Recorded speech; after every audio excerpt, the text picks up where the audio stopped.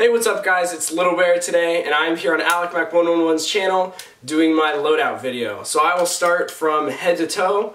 First, I have my helmet. This is a in-helmet airframe. I painted it, and then I put this cool foliage cover on it. I run a contour, I run Gen 1 Plus night vision, and a counterweight in the back.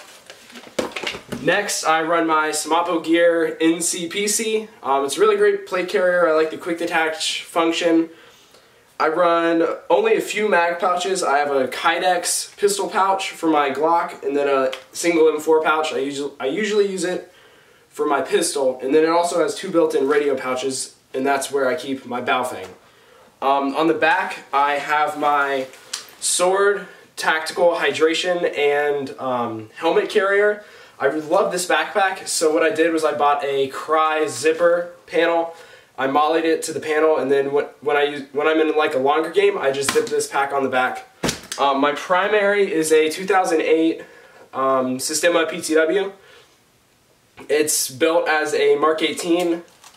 I've got all the kosher parts and components on it. EOTech, D-ball, MX3 light, CAC can. It shoots really well. I usually run an M110 cylinder in it. My pistol is a Echo 1 Timberwolf with the Enforce light. I've done the simple work on it, which is really nice. It's really grippy.